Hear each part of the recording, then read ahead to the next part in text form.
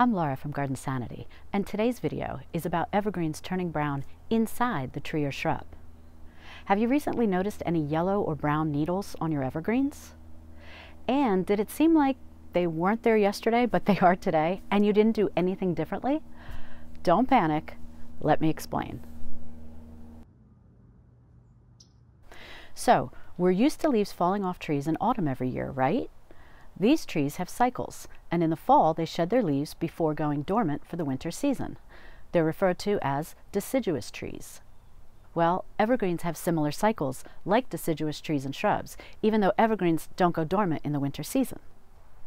In late summer and fall, conifers, which are needled evergreens like arborvitaes, hinoki cypress, and my beloved false cypress Devon cream, which I'll show you in a moment, they shed many of their needles, similar to how deciduous trees and shrubs shed their leaves in the fall. Some people call this routine dieback. Now, there are a few conifers that do shed all of their needles for the winter season, such as larch trees, but that's another topic for another day. So what does it look like? The needles that are shed are going to be on the inside of the shrub or tree. We're not talking about brown needles at the tips. That's also a different issue for another day. These needles, the brown ones that are on the inside, they're the oldest needles and usually the ones that don't get as much sun. However, on this hinoki cypress, for example, they're still brown even though these needles are more exposed to the sun. So here's my own experience with this. The first time I ever noticed this was on my beloved false cypress Devon cream a few years ago, and it freaked me out.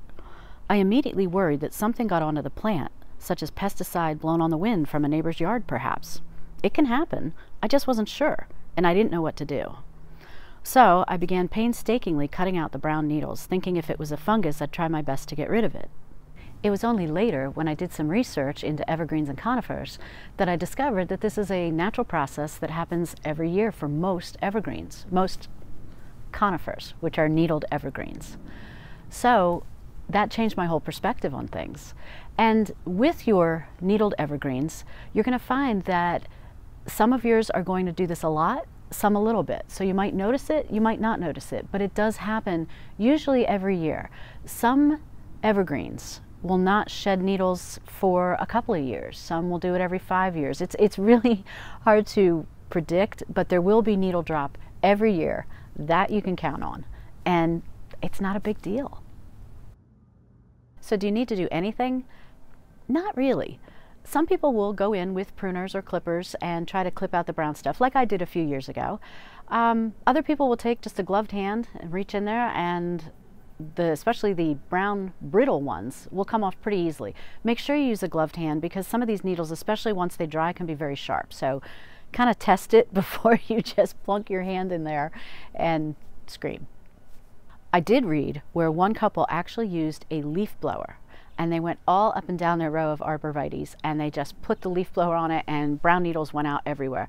I can't imagine the mess, and for my own arborvitaes I worry because especially in the backyard we have so many birds' nests in there that I would never do that. However, I can imagine the satisfaction that this couple had seeing all the brown stuff instantly gone. So I guess that's an option too.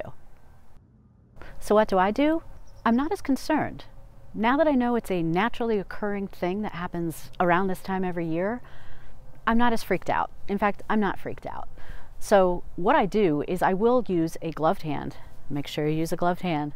And I will get in there and I will get the deadest of the needles, which are usually towards the center. If there's some that are still brown and I tug on them and they don't come off easily, I'll leave them. I'm not that concerned. I can tell how healthy the tree or shrub is just by looking at it. So in the case of the false cypress Devon cream, it's got a gorgeous blue-green color.